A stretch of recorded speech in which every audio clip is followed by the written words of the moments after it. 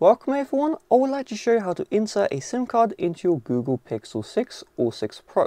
So the first step is I want you to remove the case if you do have a case on your Google Pixel.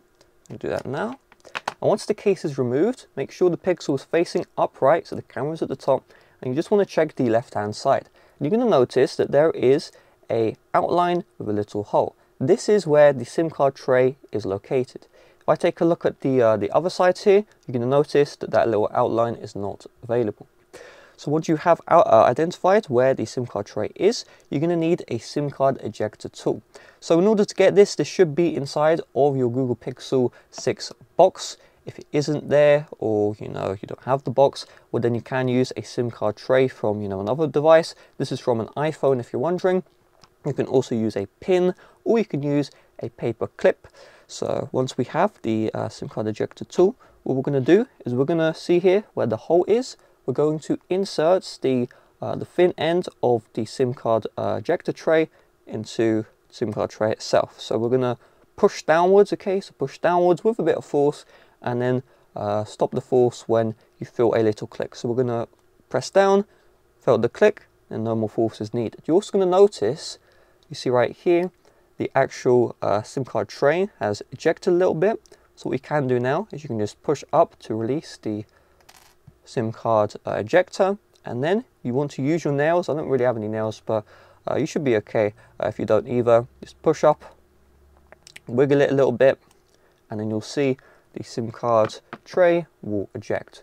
So now we need to find the side where we insert our SIM card in. So you can notice one side just has metal and it's flush if you just push your finger around it. And then the other side, you're going to notice there is a bunch of text, there's a bunch of numbers, and if you push your finger in, you're going to notice that the actual metal area is inwards compared to the plastic surroundings. So this is the right area where we're going to insert the SIM card. So next, what we're going to do before we proceed, we're going to make sure that the hole with the SIM card tray is facing upwards. And then from here, I'm just going to place the tray down. I'm going to zoom in as well. And so what we're going to do next is we're going to get our SIM card. And you just want to make sure that the SIM card is facing where you see the yellow here, the black. That is the right way you want the SIM card to be facing. If you see the carrier, mine is EE, then that's the wrong way. And so what you're going to do is you notice there's this little, I don't know how to say it, but you have this rectangle, but then you have this little cutout here. You want to make sure this cutout is matching the cutout on the SIM card. So you can see that right here. And so you're just going to insert the SIM card with the cutouts matching the same way. Just push down. Just make sure that's now, you're going to see when I use my index finger and I rub it across, the SIM tray should feel fully flush because the SIM card should remove the indent. And so from here, what we're going to do, I'm going to zoom out the camera, zoom it back in a little bit. And so what we're going to do is we're just going to make sure that the SIM card tray is facing up. And then from here, we're just going to check the phone itself. And you can notice where the hole is. Just make sure that the phone is also facing up. Insert the actual main area of the SIM card tray into the phone. Push down. And just like that, the SIM card is inserted. Now you may be wondering, you only showed one SIM card, what about two SIM cards? Well, I'm going to cover that right now. So if you want to do two SIM cards, if let's say you have a physical, well, you're going to have to convert it into an eSIM and then set up the eSIM on the phone itself. This is because the SIM card tray only supports one physical SIM, but it also supports a second eSIM. So how do you set up eSIM? Well, first of all, let's load up settings. I'm going to find at the top here, network and internet. You're going to see your current SIM card. If you want to, you can tap into that one and you'll see all of the information here.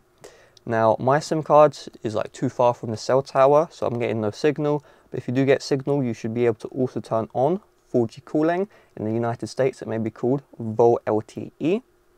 And so I'm going to go back, and to add your second SIM card, you tap on plus, and you see here, download a SIM instead. You tap on this one, you tap on yes, and just give it a little bit, and it's going to say download your SIM. You're going to tap on next, and it says scan a QR code from network. So how do you get this QR code? Or you would need to go to a store. Let's say you have AT&T, or let's say in UK EE. You'd go to an EE store or an AT&T store in person. You'd bring them your physical SIM card and you would say, would you be able to convert this into an eSIM? What they would do is they would take your SIM card and they'd give you a piece of paper with a QR code. It would also have a bunch of numbers on it. And so what you would do is you would get the QR code on the paper, place it in the frame of the camera, and just like that, your eSIM will be added. And now you'd have 2 SIM cards in your Google Pixel 6. Now, if you'd ever like to remove the eSIM, Factory Reset does it. You can also tap on the SIM card inside settings and remove it that way as well, if you would like to. That's all there is to it. Thanks for watching. See you guys later. Bye-bye.